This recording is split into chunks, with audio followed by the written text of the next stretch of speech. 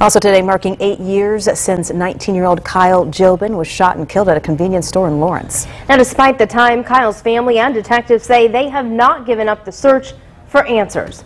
Fox 59's Courtney Spinelli shares their message tonight. I have to try everything I can. If I gave up, I'm giving up on my son, and I'll never do that. Since January 4th, 2014, Kyle Jobin's family and the Lawrence Police Department have been searching for answers. This is one of those cases that really sticks with you, even after 8 years. Kyle made a quick trip to a Marathon gas station on 56th Street near I-465.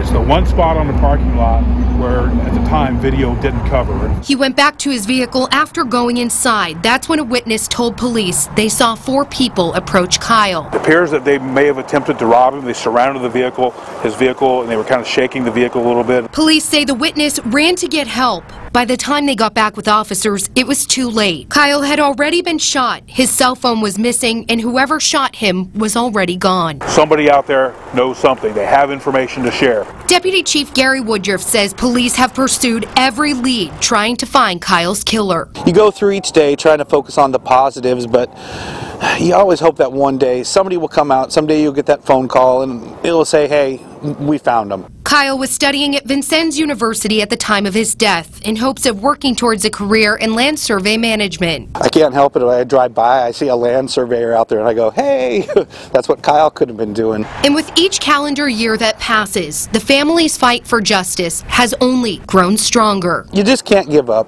You can't. Reporting in Lawrence, Courtney Spinelli, Fox 59 News.